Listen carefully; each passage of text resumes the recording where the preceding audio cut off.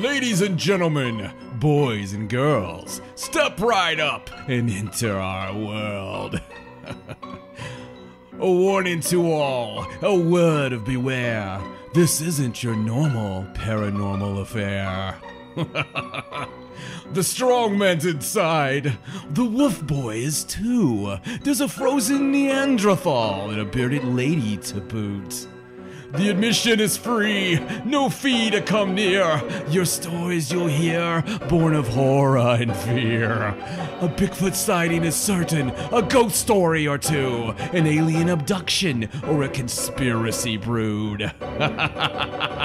We're the collectors of stories, testimonies of the weird.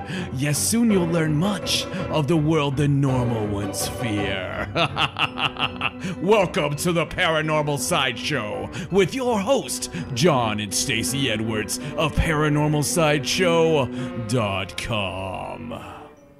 Hello and welcome to the Paranormal Sideshow. I'm your host, John Edwards, and joined as always by my lovely wife, Stacey. Hello. And today, we have a really awesome, cool, spectacular show. It's going to be cool. It is. It's going to be mysterious. Yes. And all because of our main attraction. Yes. I am really excited about this one because I love mysterious manuscripts. Yes. I love mysterious books.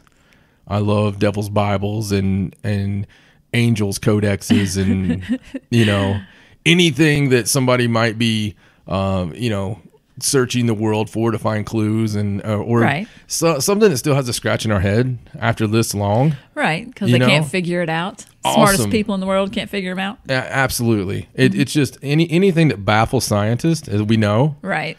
I like to baffle scientists. Well, hopefully we'll talk about some mysterious manuscripts that people haven't heard of. Well, not the real popular ones. That is the hope. Yes. But, where they'll find more stuff about it if they go to ParanormalSideshow.com. That's your address to find everything there is mysterious about manuscripts. I wonder if they have womanscripts. Facebook.com/ParanormalSideshow. On the Twitter, it's @Sideshow97. And on Instagram, hot damn, it's John and Stacey Edwards. On YouTube, just search Paranormal Sideshow. And on iTunes, sweet, beloved iTunes. If you haven't subscribed already, please hit the subscribe button and leave us a nice quality, beautiful review. Yes. And we will reward you greatly on the other side. We'll talk nicely about you. We will always talk nicely about you regardless. Don't listen to my wife. She sometimes gets catty with these things. I didn't mean that we don't. I just meant that if we see a nice review, we'll be like, oh, and we'll talk nicely about that person. Oh, yeah, absolutely. And no matter what their name is. Exactly. B-Rod22, thank you so much. ParanormalSideshow.com. That's the one you want to go to and, find out everything, really. All these other sites, the Facebook and the Twitter and all that stuff. It's all can be found on ParanormalSideshow.com. Yes. So go there, tell your friends, tell your enemies. It's the place to go. If you get abducted by aliens, let them know that you're a Sideshow listener, and they will give you a free prize at the end of your tour. So you may not like where it goes, but no, you never like where it goes. So I want to talk about what we just passed.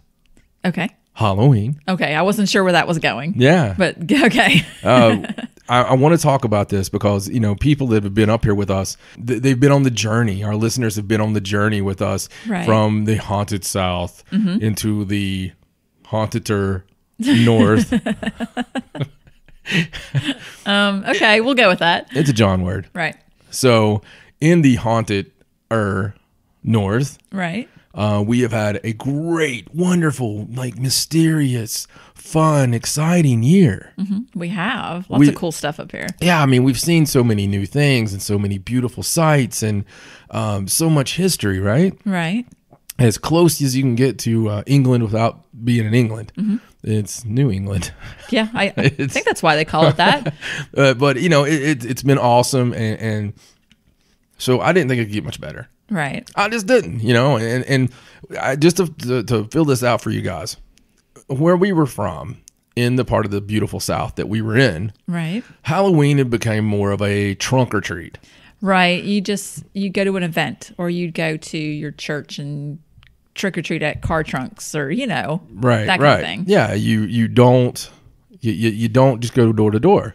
Nobody went door to door. You bought candy every year, hoping that somebody would come door to door, but nobody came door to door. Yeah, I mean, I'm sure there are neighborhoods there where kids still kind of do that, but it's not on a grand scale. There are, Yeah. but also there's a lot more that don't. Yeah. And unfortunately, it's a side effect of the conditions with socially with some things that have been going on. Let's not kid anybody. We have a strange world these days. Yes. It's a lot different than it used to be. Yes. It's dangerous for children to run about, and it's a sad side effect to our current climate in this world. Right. But to take from that side note, let me tell you about something that's really cool. So Stacey and I, we tried doing everything we could to make Halloween.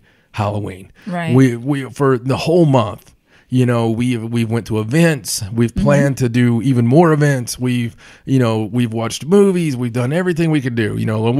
These people are doing a free Halloween event. Let's go there. Right. These people are doing this. Let's go there. This is all fun. Let's make it part of the season. And the scenery, as I've talked about before, was really fitting for Halloween. The old houses, the tree-lined streets, the foliage, turning orange and yellow early and falling onto the ground, the crisp air, everything was there. We didn't expect what happened on Halloween. So we did take our Ariana to a event. And a Halloween party. A Halloween party. And she danced and had fun. And right. Boy, did she dance. But she danced and danced and danced a little more. Could care less if anybody was around her. She just danced. Had her costume on. She had a ball. Very, very confident young girl, which obviously that is, apple tree kind of thing. So we went from there. We took her to eat at a diner. And when we left there, it was, in the 6 o'clock hour, I believe, probably 6:30, something like that. Still it was not dark. Yeah, still not expecting anything. And we had actually said, hey, if we see somebody trick or treating, let's stop and let Ariana get that experience up here this year. Oh my God, there was. I mean, we live in like the historic district of this city that we're in. Lots of old houses and lots of streets that are your traditional streets. I mean, Right. like you would see on a movie, like there's the houses, there's the trees, there's the next street, the next street, the next street. Right. Every town has the tree streets, has the... Right. And on the very end, they turned some of the old houses into businesses. But in the neighborhood, Right. it's actually homes. Right, exactly. Yeah. So anyway, we come across, oh my God, the trick-or-treaters. Hordes. I think it was hordes. I mean, it was like... It was like The Walking Dead. Like I was pretty sure they were CGI-ing some of these kids because I felt like they had like maybe 50 real kids and then the rest Right. were computer animated. Right. It was bananas, and there was people sitting on their porch enjoying the festivities and watching out for the kids. There was somebody that turned their house into a free haunted house. Yeah, you had to go in there. Ari didn't get candy from that house. She took one look at it and was like, yeah, no. Yeah. No, it looked pretty it looked pretty creepy. But I mean, and it wasn't just one street or two streets, it was all the streets. And then I get reports from throughout the greater New England area of 300-400 trick-or-treaters, a night at houses. It's still alive, folks. It was great. Well, we had trick-or-treaters coming to our door. Even after we were done, we still had them coming and knocking on the door. And one thing I thought was really cool was some of the trick-or-treaters that came to our door were older. Like we're talking 15, 16 years old, dressed up. I mean, not pulling pranks, dressed up. Their parents were dressed up, standing there, taking them trick-or-treating. And they were just as cute as the kids. You know what I mean? Right. Yeah. It was great. Ari had a blast. And it was just accepted. And I might like to point out that it was about 38 degrees. And let me point out also, I am a Southerner by birthright, and the whole 9 yards. I love the South. I absolutely love the South. I have been all over it performing. I've been all over it working. I love the people. I never knew how wonderful this area is. you know, people are always like, why'd you go up there? It's so cold. And I think that's the secret. I think so. They keep the people out. You got to be tough. They're just like, you know what? Let's tell all those other people that it's really freaking cold and you don't want to come up here. Well, it is really cold, but the people that live here are used to it. Like kids were running around last night, no coats. They did. I mean, it was summer. I think the people who listen to our show, yeah, are the people that appreciate good paranormal areas. I think so. And you know it's just chocked full. I mean, you know, of historic witches' graves. I mean, there's 2 witches' graves in Maine. Yeah. You know, 2. No, you don't hear about 1 normally. And people actually come see the witch's grave. You know, that kind of stuff is just really cool, man. Yeah. You know, case in point, I hope everybody's Halloween was fantastic, wonderful, awesome. However you celebrate it, if you just got a bunch of candy and you watched horror movies, good for you. We've done that. You know? We have done that. Good for you. We actually, we watched the Nick Groff special. Yes, the Paranormal Lockdown. Lockdown. That was really good. It was great. Yeah. I thought really you know, without having a TV segment here, we'll just talk about the Halloween programming real quick on the fly. Yeah. Okay. I thought that the Nick Groff special was just fantastic. It chronicled where they left off on their series. Right. Last year, and then went, you know, across the pond, and right. Anybody who hasn't seen it, you should really try to catch it. I don't know if they'll repeat that on the 2-hour format or not. I don't see why not. I would think they would replay it. It was really good, and I like that. One thing I like about that show is I like that they stay at these locations like nonstop. Yeah. For a while, you know, for days. It's awesome, and they caught some of the better evidence that I've ever seen on a paranormal television show. Yeah. Real cool thing about it is they caught a running apparition that was so damn close to what Stacey and I seen on that first encounter in 97. Oh, yeah, it was eerie. It gave us both an eerie feeling. We kind of looked at each other, and Stacey was actually the first to say it. She's like, that's kind of what we seen run across the house. And, you know, like the shape of it and stuff was very similar. Yeah. It was crazy. It brought back a lot of memories of that harrowing experience that we had.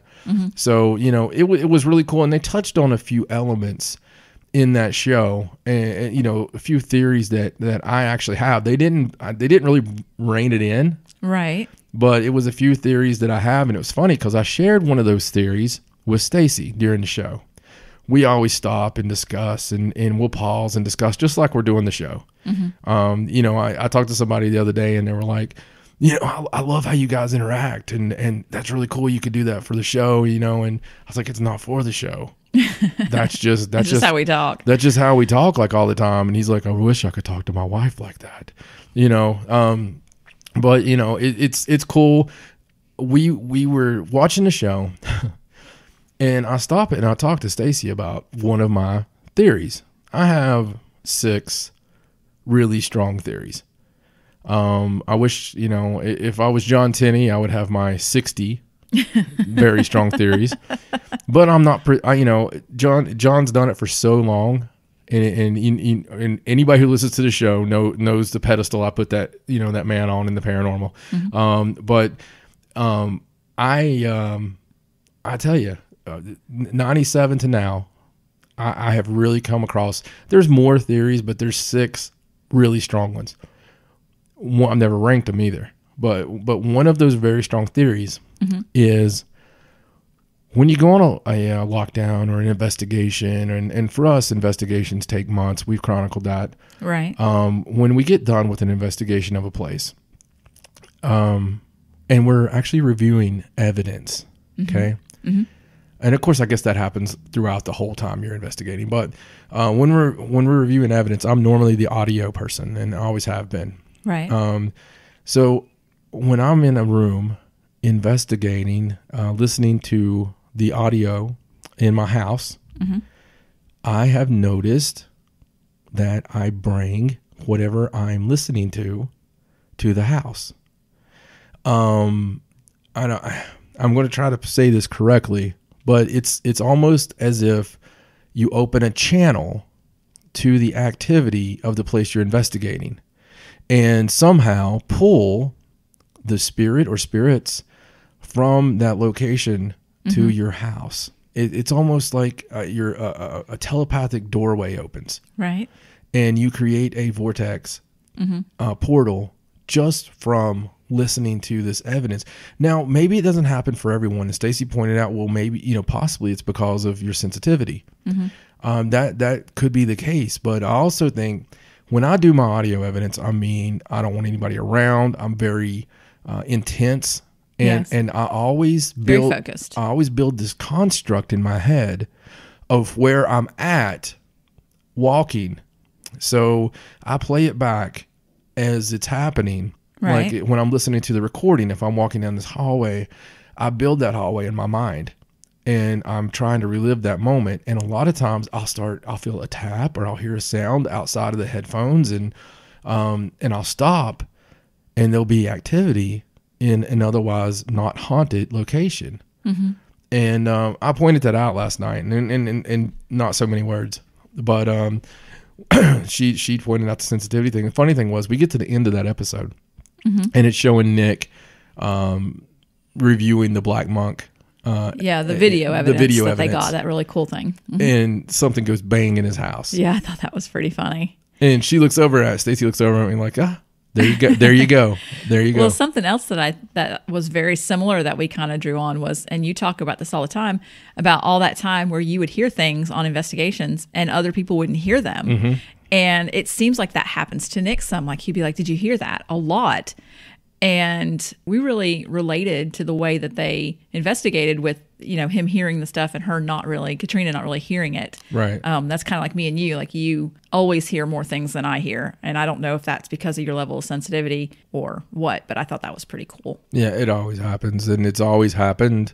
Not just with you, but right. Well, it's cool that we know why now, so that it's not an issue anymore. Like we understand right. that's going to happen. So right. I don't get quite as bad as I did for a long time.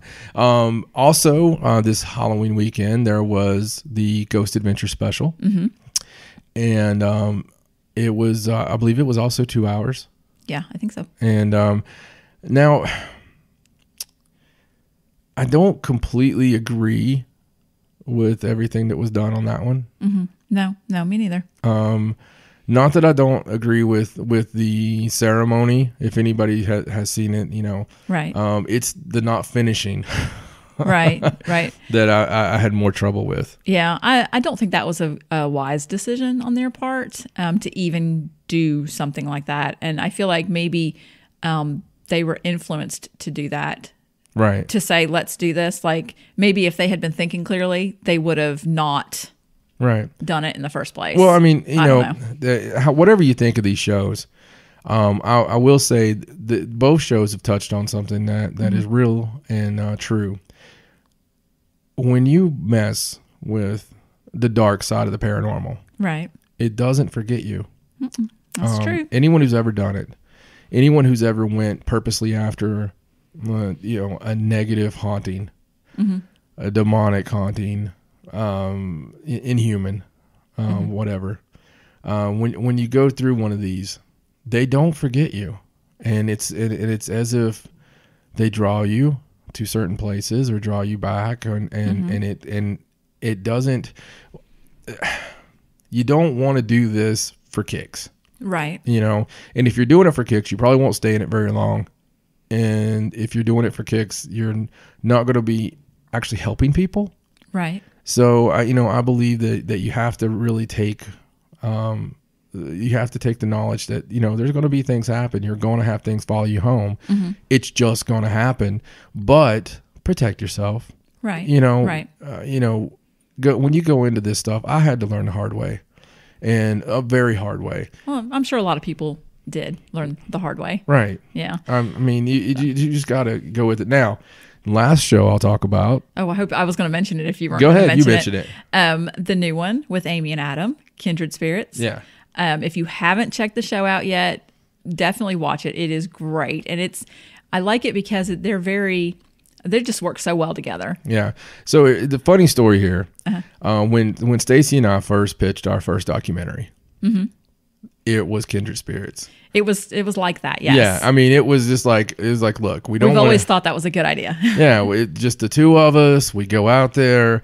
We do. I mean, just doing the homes, and going to the library. Anybody who's seen our documentaries, that we always put the library part. We, because we really do that. We really do our research, and most of this pursuit, right, is research. Yeah, I mean, a big, huge chunk of it. Yeah, I mean, it's mostly research, and it's more about the journey, in my opinion, than the actual destination. It's the journey is what is intriguing, about all of it, and so I love that show just because it really invoked these feelings from me, like, oh my God, that's exactly. What we thought a good show would look like, and it really is. Right. And not to mention, I mean, even when they were on Ghost Hunters, we always liked the segments with Amy and Adam. We'd be you gotta see Amy and Adam. You have to have chemistry. Oh yeah. And that's another thing on a team, whether it's 2 of you or 20 of you,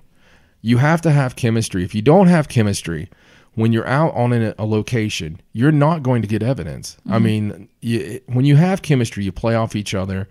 You know what the other one's thinking. It seems like you get the same level of excitement, and you draw. You almost energize each other, and so I love that. I just love that. I give it 5 ghosts, 5 out of 5. So and speaking of 5 out of 5, it's about time for some paranormal news.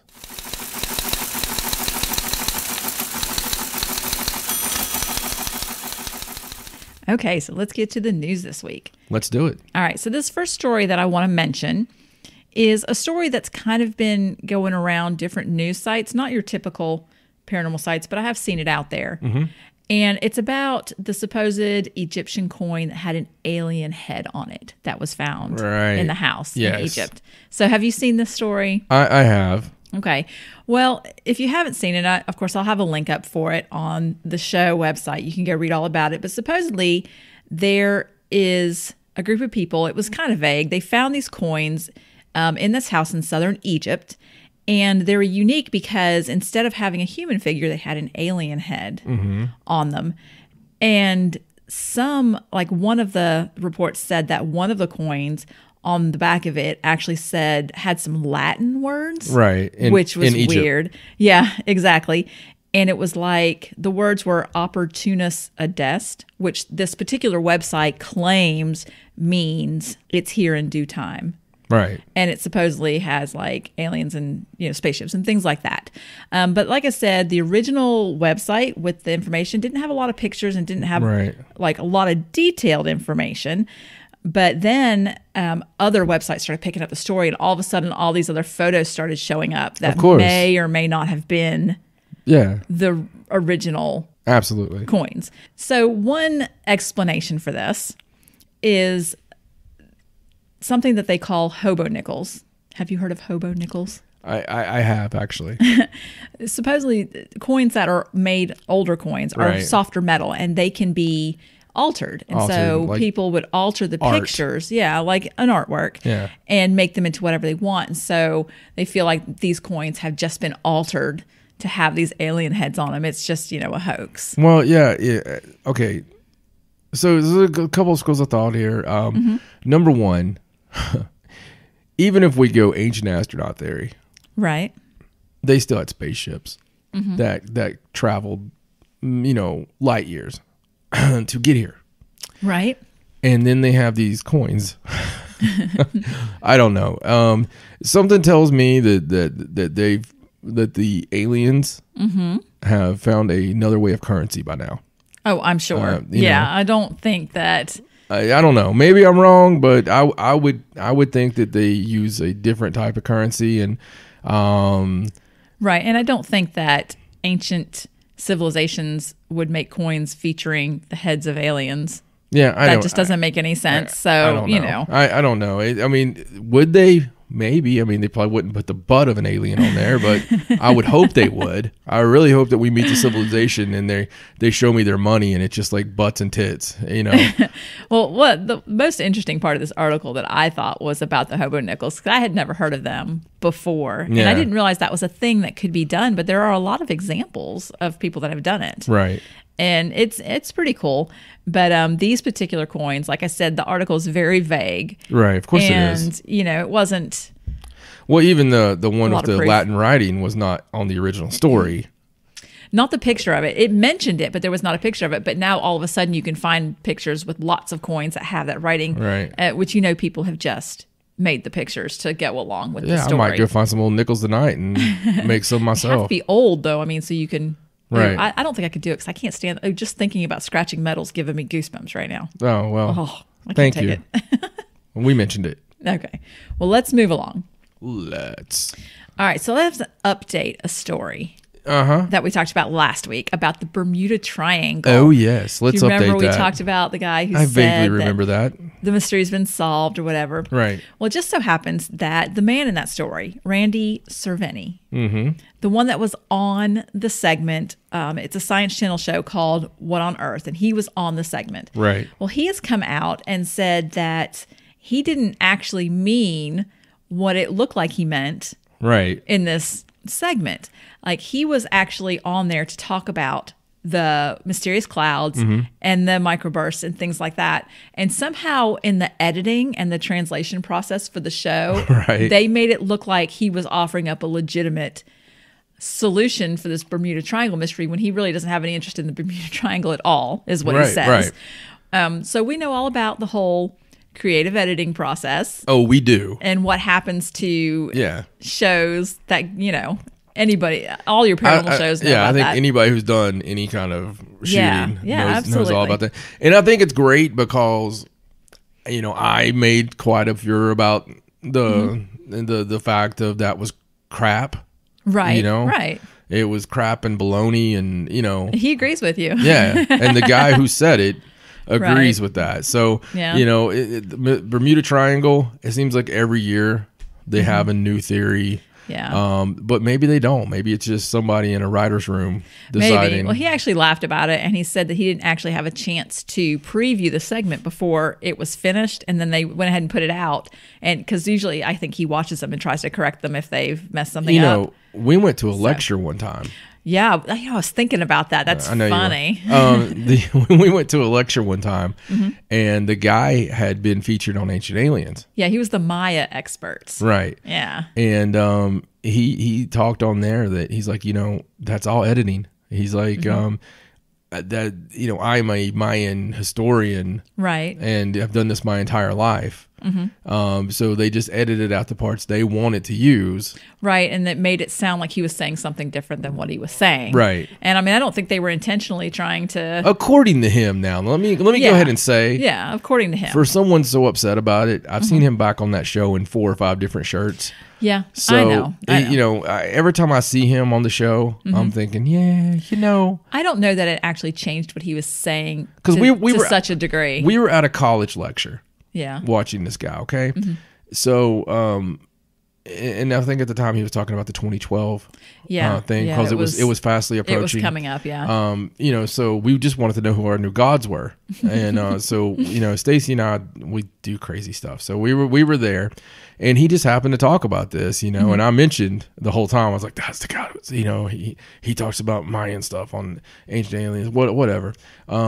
But yeah, that's in front of the college crowd, maybe he says, oh, you know, it's just crap. I would never. It was all editing. But you know, when he's at the bar, right? He's like, let me tell you guys something. I went in this chamber, and you just wouldn't believe. You know, right? You know how that goes. Yeah, so, absolutely. Anyway, cool story. But I thought I'd just update that he did not say he had a solution. So there you go. There you go. Don't have to be upset about it.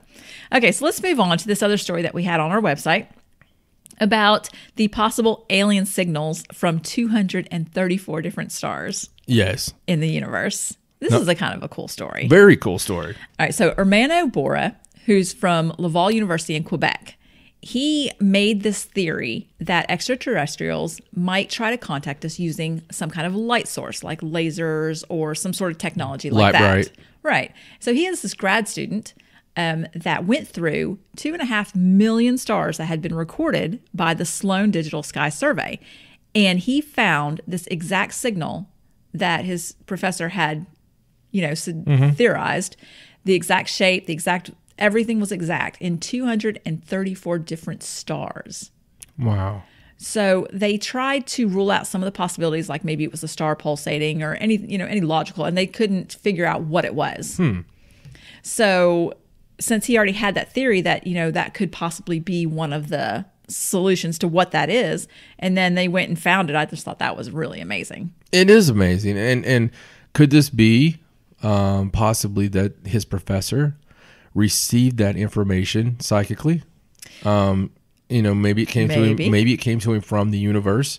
Maybe it went to those aliens, right, from the universe. Right. And they're not suggesting that there's 234 different alien races trying to contact, but some of those could possibly really be. So let me ask you a question. This is stars they're seeing, right? So they're seeing suns. Yes. And there was in the article, it talked about how the way the stars were, that it led to the theory that it really could be extraterrestrial. Like there was actually planets and things like that. You know what I mean? Like. So what are they doing, I wonder? I mean, well, the YMCA signals, or I don't know what they're doing, but of course other scientists are skeptical. Obviously. Of course, and some are baffled. And the one that they're always baffled, aren't they?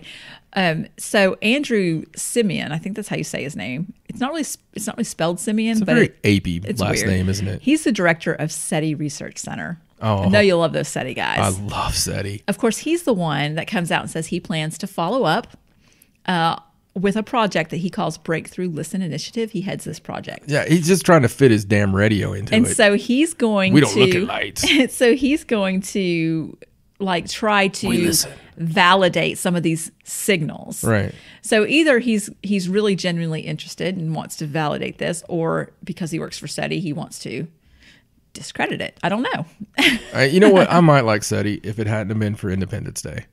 Because that's forever going to be my vision of SETI. The guy playing golf. Yeah, when the signal that's comes always like my vision of SETI. I know. If you work for SETI and you listen to the show, our show has far reach. I see where you listen. If you work for SETI or listen, to someone who works from SETI drinking beers, contact me. let me know how wrong I am, and I would love to give you your opportunity to talk with me. And hey, it worked for the crop circle guy. I pooped on crop circles until somebody smartened me up. I pooped on Bigfoot. Right. So now you're pooping on SETI. I'm taking a big dump on SETI. I know we had the wow signal or the mom signal, however it was. I know we had that, and that's great. 70s. But I don't know, man. I don't know. I feel like they're almost there to fool us. Well, that's what I was talking about. Like where they say they're going to investigate this, are they really going to do it wholeheartely? Yeah. I mean, there's some great people out there in MUFON that I think very highly of and have met over the years. And there's some great UFO researchers that really push the envelope. Right. And, it's just like I was talking about for archaeology. I have every bit of respect for someone who spent half their life in school to be an archaeologist. Right. But, I love forbidden archaeology. I just absolutely adore it. So anyway, continue. All right. Well, let's move on. This next story is one that I put on the website. You'll have to go see. It's about the strange anomaly in the Alaska River that got filmed. Yes. Which was pretty cool. What happened was... This one's actually making the rounds. It is. I've seen this everywhere. It's been around a lot. So what is Craig McCaw? McCaw. Yeah, I was waiting for you to do it. He works for the Alaska Bureau of Land Management. And so he was out at... Well, that's a dangerous job. The Chena River. I wonder how many of those guys they go through in a year. I don't know. Probably quite a few. Like, hey, We need you to go. Yeah. What happened to Craig? He was documenting the changing of the seasons. Like he had a video camera, and I guess he was just filming at the river. How many seasons do they have there? In Alaska? Winter? Yeah. And then colder winter? Yeah. I don't really know. I mean, I've not been to Alaska. All right. So he ended up filming this strange thing in the water. It was about 12 to 15 feet long. It had some ice on it, and it was kind of moving through the water in a really strange way. It was, yes. I watched it. If you haven't seen the video, go to our website. There's a link there. Definitely watch it. And he had no idea what it was. So he posted it to the Alaska Bureau of Land Management Facebook page so that people could look at it and comment. And of course, there's comments all from that piece of rope with ice on it to, hey, it's a sea monster. Right. You know, I mean, you got all range of things. Well, you know, and we always, of course, it's our job to talk about it being Bigfoot, to talk about it being Loch Ness Monster, or all this stuff. But, you know, we had mentioned the Josh Gates show. Right. Expedition Unknown. And we had talked about that, how they were doing that 4-part series on the Yeti. And you know, the conclusion to that, to some would be, you know, just the normal thing, like we don't know what this is. But the coolest thing to me on the whole show was the fact they found a brown bear. You know, that they thought was extinct. That they thought was extinct. I know. They were like, well, this can't be any of the bears that live here because they're not this big.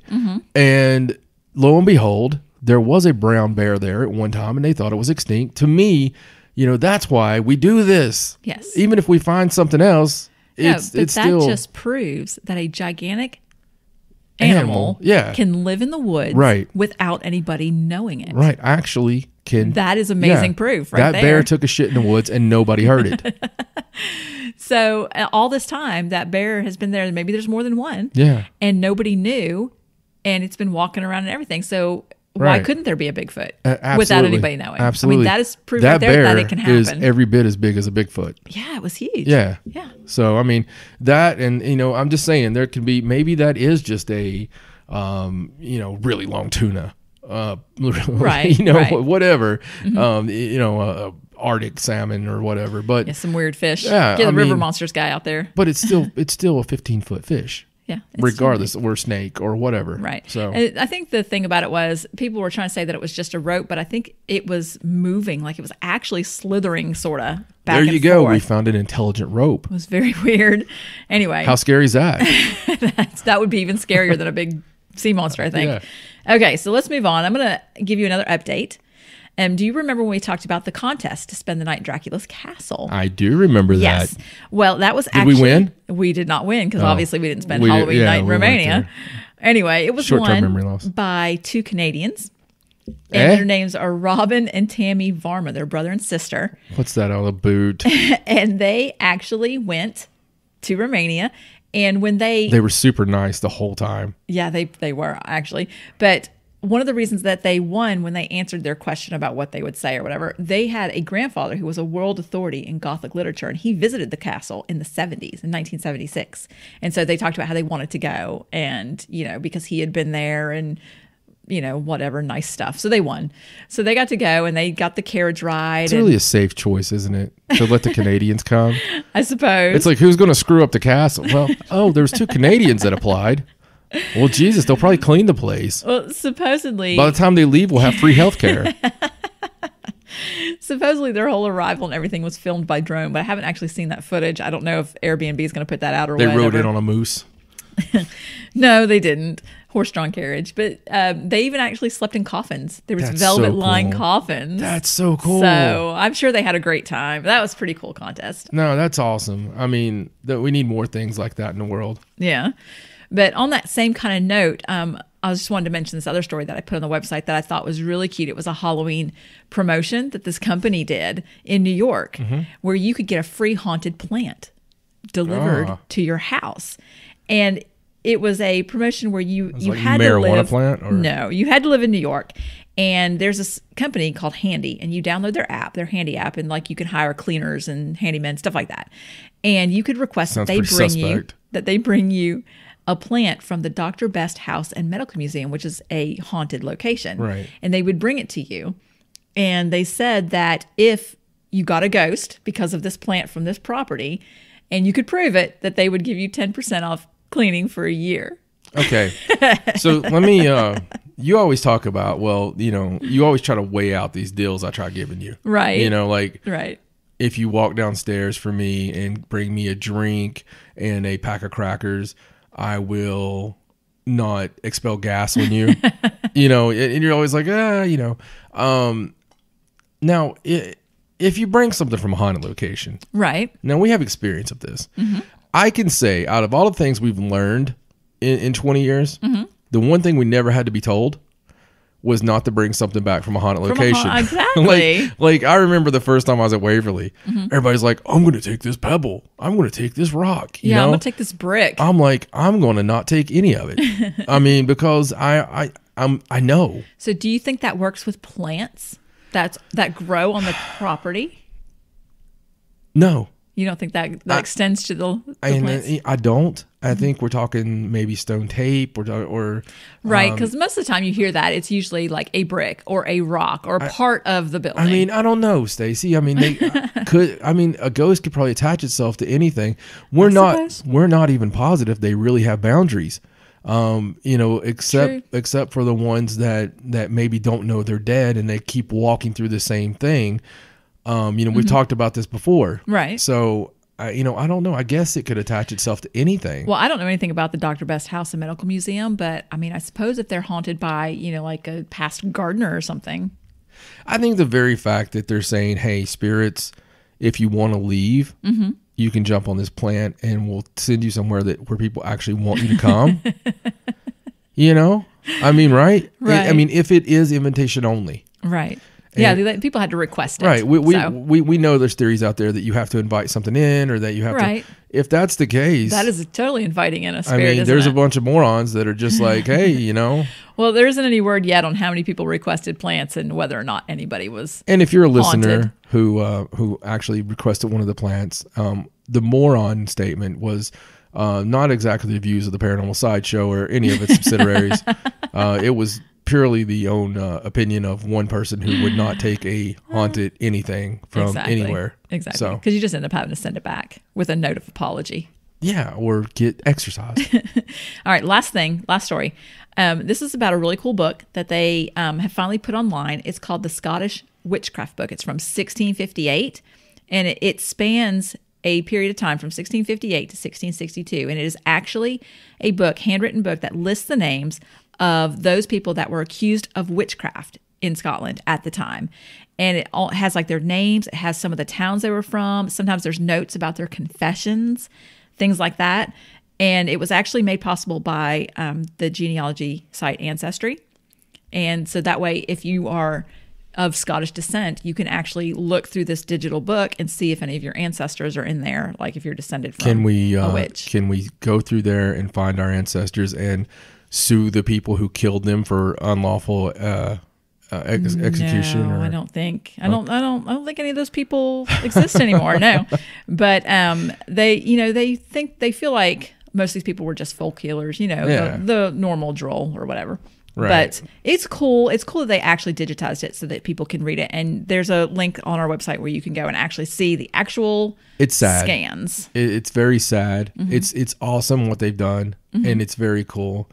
And you hear the word witchcraft and you're just like, oh, I got to have that. That's awesome. Mm-hmm. But just the story itself, the fact that you could fill a book mm-hmm. with all these people, mm-hmm. to me is unbelievably sad. It makes me sad. Yes, and I agree.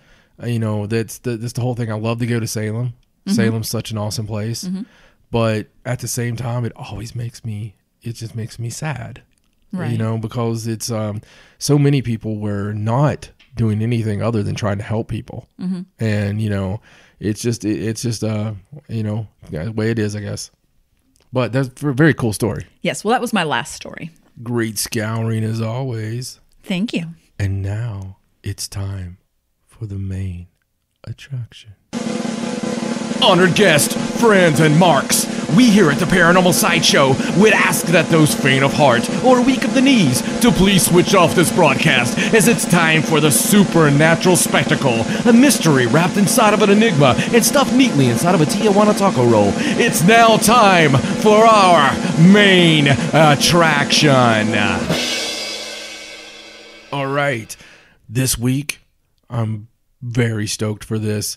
This is Mysterious and Unexplained Manuscripts. Yay. I love books. Yeah, man. I'm so, we are so into this. And anybody who's a longtime listener of the show knows that we really get down with this. I mean, we're so excited about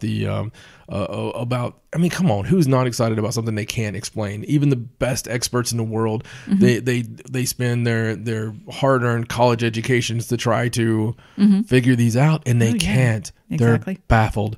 And it's to me, I believe that some of them may be like a medieval acid trip, but maybe others aren't not supposed to be understood just yet. Right. There's a special time that they arrive.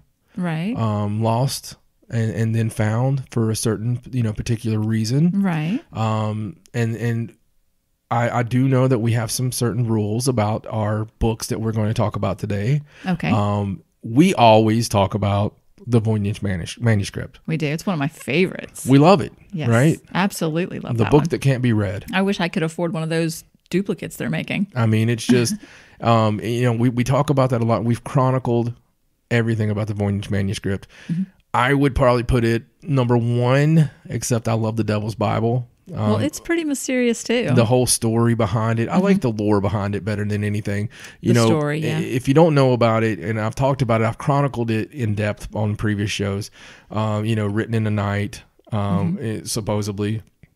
No way it could have been done, but it was all done in the same hand, which should have took years and years, maybe 20 years or something. Wasn't to do it really big too? Like the size of it was huge. Well, it's awesome. It's just fantastic. And the story on both of those, the Voynich and the Devil's Bible, go find stuff on those. It's amazing. But we're hoping to learn you something.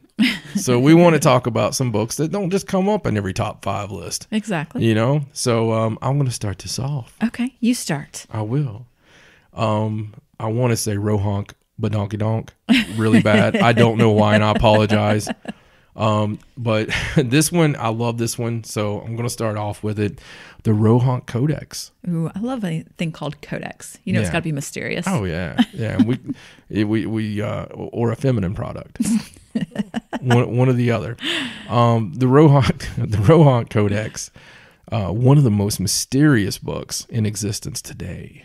It's a work known as the Rohonksi Codex, commonly spelled Rohonk Codex. Not only do we not know what it says, we also have no idea where it comes from.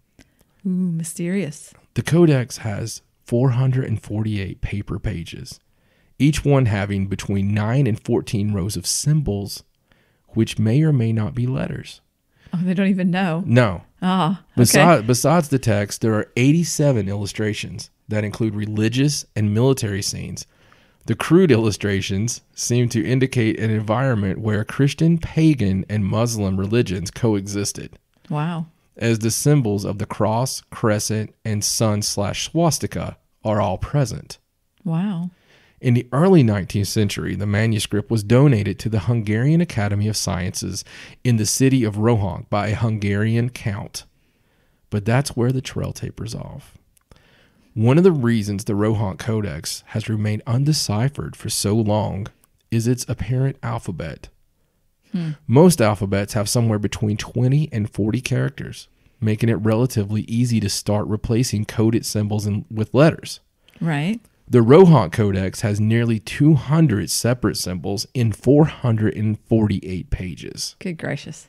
And no matter how many scholars take a crack at it, nobody can agree on a translation. It's such an impressive code that scholars in the 19th century concluded it had to be a hoax. Of course, because they didn't understand it, yeah. Although these days it's believed to be genuine. Wow. If you want to take a crack at it, you can access all the pages online. Well, that's pretty cool. I have a theory right of how to crack it. Okay. I think it gives you the clues with what is included together. Coexisting are Christian, pagan, and Muslim. Right. So I believe that you have to find a Christian, a pagan, right, and a Muslim scientist or code breaker. This sounds like a joke, like the beginning of a joke. They not walk into a bar, but I maybe the whole point of that book is to coexist. Maybe. Make them work together. Something that from the dawn of time until this very day, what is all the problems? The Christians and the Muslims fighting each other. Right. Not trusting each other, not coexisting. Both of them hating pagans. Of course. The Christians and the Muslims both hate the pagans. Of course. The pagans would probably hug them all, but, they both hate the pagans. Right. None of these have ever coexisted. Very biblical here. But, the Holy Lands will always be in strife. Right. They're always going to be fighting. What if it's just a proof that we need to coexist? Maybe it could be. Maybe it's one of those things where we're not ready to decipher it yet. That's why we can't. Yeah, because we are obviously not coexisting very well. Obviously. At all. That's exciting. I love things when like codes and things. Yeah. I mean, I love puzzles. I'm a puzzle person. And I like to do like cryptograms and stuff, but I am not smart enough to be decoding ancient books. I mean, if you ever want to win Stacey's heart, you have to do what I've done in the past and just get a hold of the puzzle company and order the box of cryptogram books. Oh, it's like Christmas. Just cryptogram books. And she is just set. Give her a couple of pencils and a pencil sharpener and put her in a room. And it's two trains of thought here. Either you want to get on her sweet side or you don't want to see her for a while. Now, I've experienced both of those sensations. Right. And the cryptogram books are always a good way. So you would be a good code breaker. I would be, I guess. I think it's interesting. I do think I love that one though. Yeah, that one's really cool. I just think that it's got I don't know. It seems genuine to me. Yeah. I don't know what the reason for it is, but that's when kids look more into it. So yeah. Well, cool. Well, let me do one. Okay. So the first one I'm going to talk about is called the Book of Soiga. This is another very mysterious book that has not been decoded. Oh, absolutely. Also. So this book's most famously associated with John Dee. He was a mathematician. Right. And he was obsessed with the book. Yes. Completely obsessed. And he just tried to translate it all the time. And he realized when he was working on it that it was like an in-depth list of like magical incantations and different things. And the most mysterious part about it was the last 36 pages. There were these tables of letters. It was like 36 by 36 tables of just random letters that looked just haphazard and made just chaos. The whole thing was just chaos. Right. And he absolutely could not crack the code. He was so frustrated. So in 1552, in March of 1552, he went to see a medium. Right. Famous medium. Yes, that could channel angels. Right. And he asked him to channel an angel, and the medium channeled Archangel Uriel.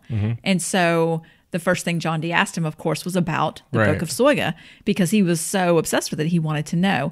And the information that he got was that the book had been given, it was associated with Adam in the Garden of Eden. Like it was just ancient, and that the Archangel didn't know the secrets of the book. Right.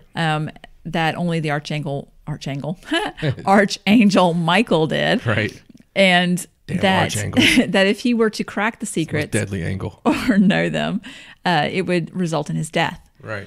So he never did unlock any of the secrets. And I don't know, after being obsessed, that obsessed as he was, I mean, he was totally obsessed. Yes. You have to wonder, did something drive him to that obsession? Other than the thirst for knowledge. We all have that. I mean, if you go Adam and Eve again, right. What kicked them out of the garden? The thirst for knowledge. Exactly. So, I mean, it's just very, I don't know. You could, if I spent my life in that pursuit and I had to trade my life for the answer, right, I would do it. Oh, well, that's good to know. Well, anyway, the book, after John Dee passed away, the book was lost. For like nobody knew anything about it or where it was for like 500 years. Wow, that's a long time. And a woman named Deborah Harkness in 1994, she was studying John Dee and working on some kind of thesis, and she read about the Book of Soiga, and she thought she would try and find it. And she started in England, and she actually found 2 copies.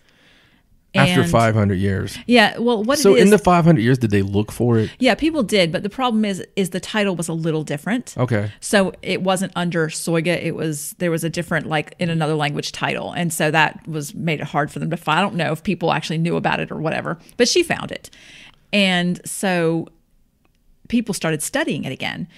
But nobody still knew what it meant. So there was this other mathematician in 2006 named James Reeds, and he actually studied the tables at the end of the book, the really mysterious tables, and he figured out the mathematical code to how the tables were created.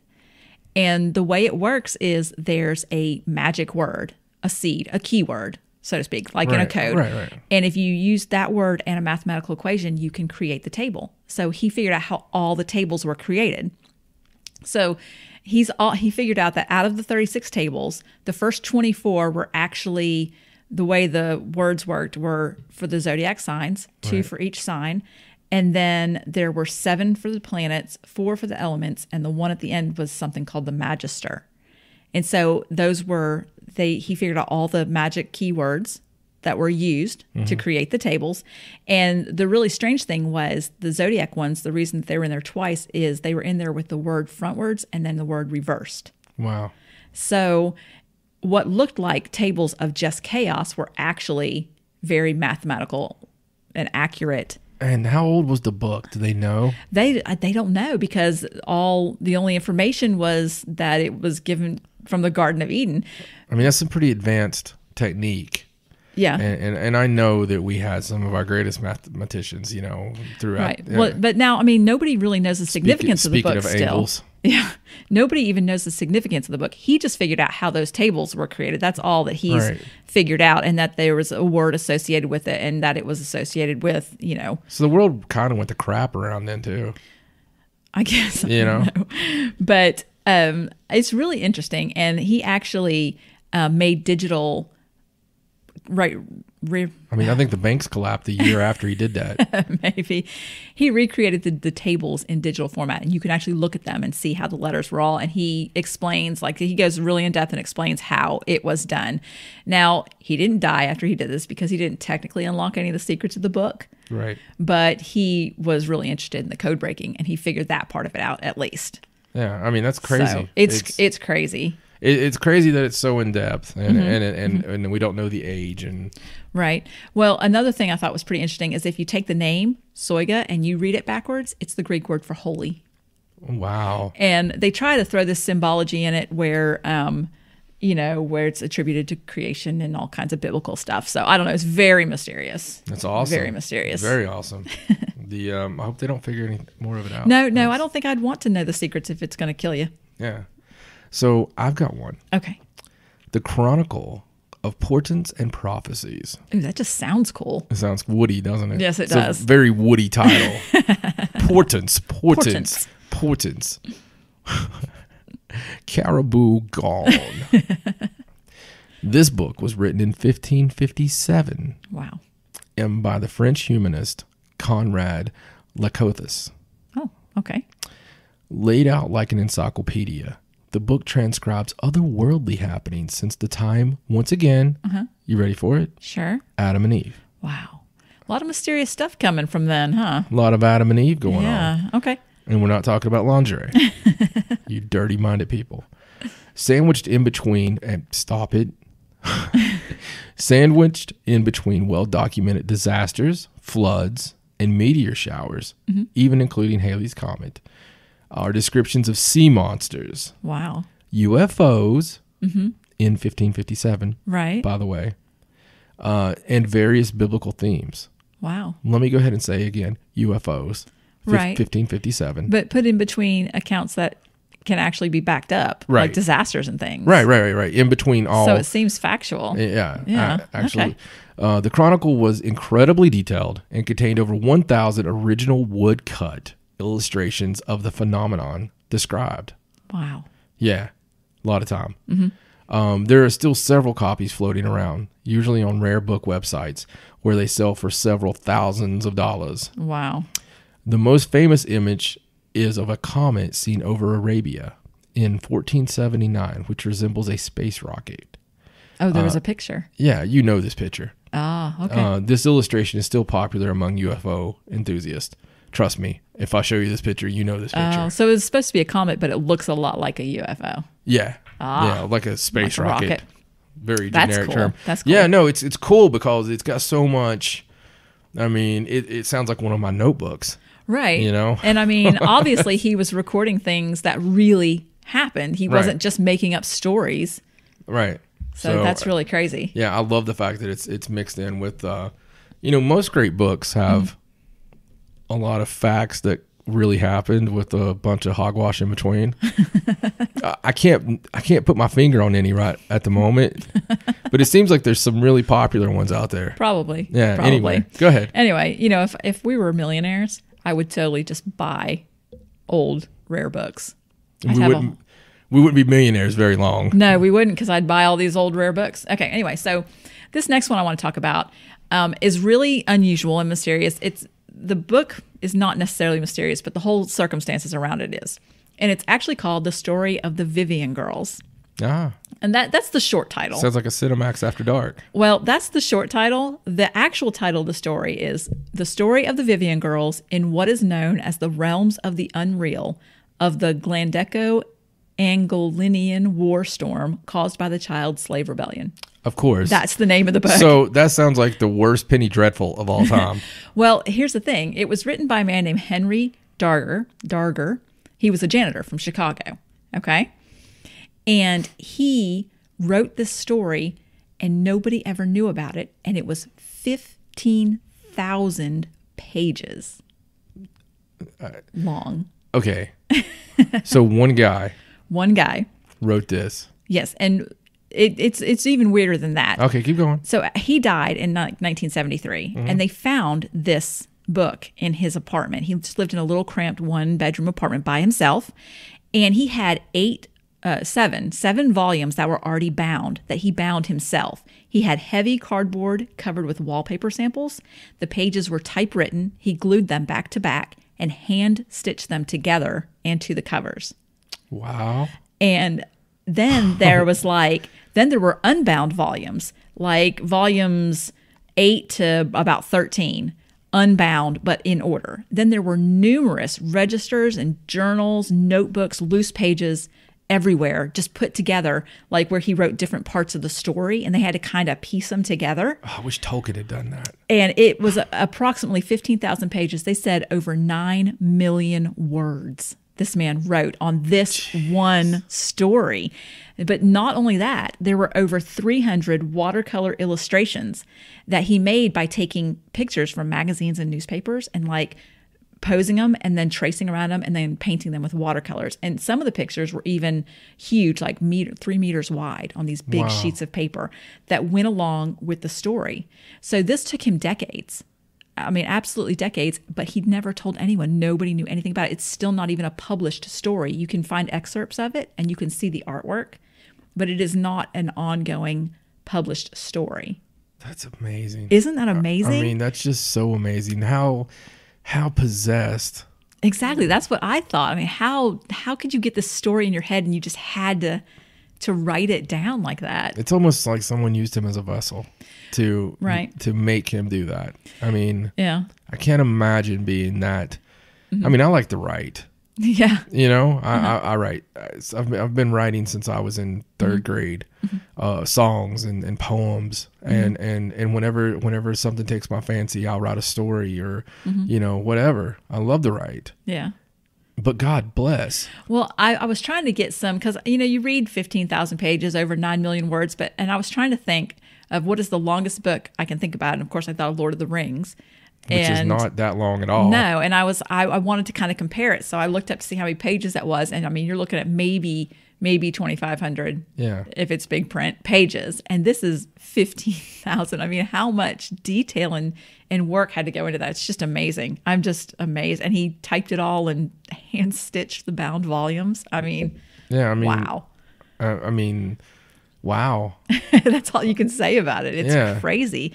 And it's like 15 very long novels, right? I guess so. But supposedly it's all the same story, and it's about this governor, Robert Vivian. He's like the governor of the Angelinian place, realm or whatever, and he has 7 daughters, and they're called the Vivian Girls, and they're like princesses or, royalty or whatever.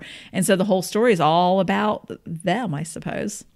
It sounds awesome. It does. I wish it had been published, but no, it hasn't been. I mean, let's make a movie. Let's make a long TV series. It wasn't even finished when he was done. I mean, they were trying to piece it together when they found it. I'm sure we could wrap it up. I'm sure. You know. You could tell when somebody wrapped it up too. You'd have all this big long detail, and all of a sudden at the end be like, and everybody lived happily ever after. All this grandeur and this great stories, and all of a sudden they all die. They do a suicide pact. Oh God, only if you give it to George R.R. Martin to finish. Yeah. Yeah. They have sex and then they die. Exactly. Yeah. Oh, anyway, your turn. I don't think I have anything that great. No. So this one, very cool. Okay. The Ripley Scrolls. Ooh, I like the sound of that. Yeah, it's got a good name. Another Woody name. It's Ripley. You can't be mysterious unless you have a good Woody name. Oh, exactly. Yeah. Written by Sir George Ripley, a 15th century writer. Not the 1500s this time, but 15th century. 15th century, different thing. Yeah. So a 15th century writer who created some of the longest lasting works on the subject of alchemy. Ooh. One of our favorite subjects. Yes, interesting. The scrolls are a picture book recipe for creating the elusive Philosopher's Stone, a fictional material supposedly able to turn lead into gold. Lots of men spent their whole life, looking for that. Do you think it's fictional? No. Okay. I do not.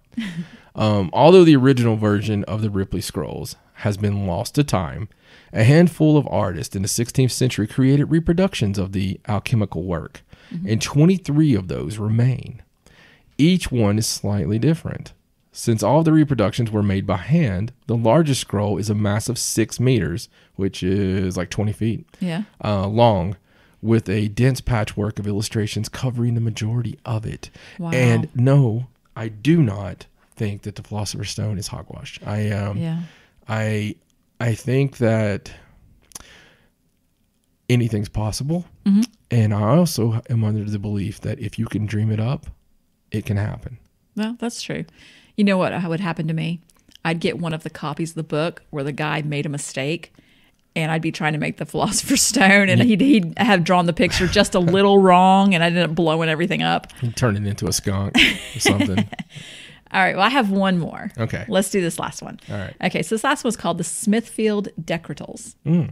It's officially known as the Decretals of Gregory the Ninth, and it's a collection of canonical law that was ordered in the 13th century by Pope Gregory the Ninth. So the collections like this were pretty common, where they're writing all the law down and things like that. So what's really bizarre about this one were the pictures that went along with them. So what this was it was an illuminated manuscript. And what that means is, there was a lot of pictures. Like in fairy tale stories, we have the first letter and it's like a big picture with flowers. Right, love that. Yeah. Yes, that's an illuminated manuscript. So you see this a lot in medieval times when people were like writing the Bible, but then they're drawing pictures done by hand. Right. Very expensive, very painstaking. If you mess up, you got to start over. Right. Amazing, yeah. So I can't imagine how boring it must have been handwriting just law all day long. So what happened was there are just ridiculously odd illustrations to go along with this book. And as you go through, you see violent scenes of things like giant rabbits decapitating people and geese lynching a wolf, unicorns, lots of vaguely sexual themes. Vaguely? Okay, not vaguely, very explicit. But not vague at all, is it? No, not vague at all. But there are hundreds of pages and hundreds of scenes, and you can actually just go online and Google this. And it's like bestiality. Oh, yeah. Yeah. All kinds of crazy, crazy stuff. And, I might be wrong. It didn't say this in the article, but weren't these mostly done by like monks and things like that? Aren't those the people that did these illuminated manuscripts? Yes, and they were normally the only ones that were educated to do that. Right. And so were they just unhappy with what was going on? I don't know. If I was forced to be a monk, right, you would find all kinds of drawings under my bed.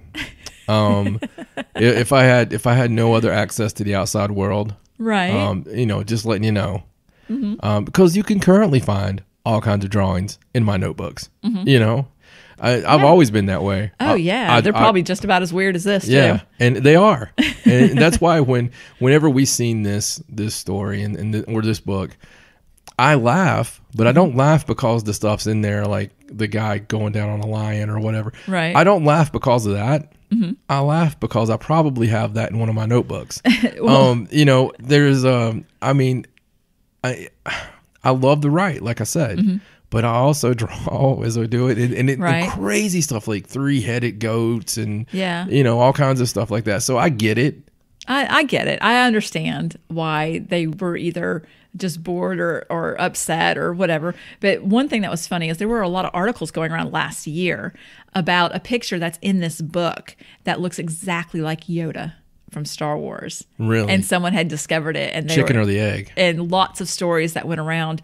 And I saw the picture. It looks like a tall Yoda, but it looks like had the ears and it was green. Is Yoda doing anything dirty? No, he was just standing there. Oh. But I thought that was really unusual. I didn't know if maybe he had his lightsaber out.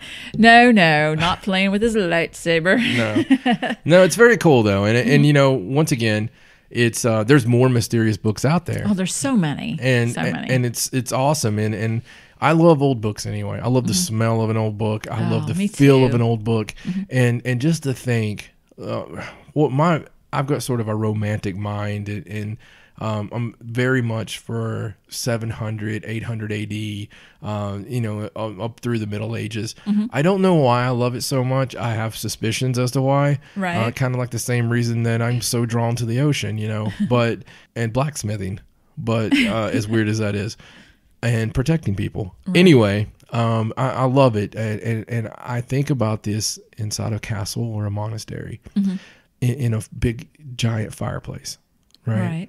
And someone sitting properly at a table and drawing using this ink and taking their time and really putting their passion and their heart and everything into these manuscripts. Right. And in the secluded corner of Europe or wherever they may be, and what things came to them because we are in this technological world now where you don't have time to communicate with the other side. You don't have time to meditate.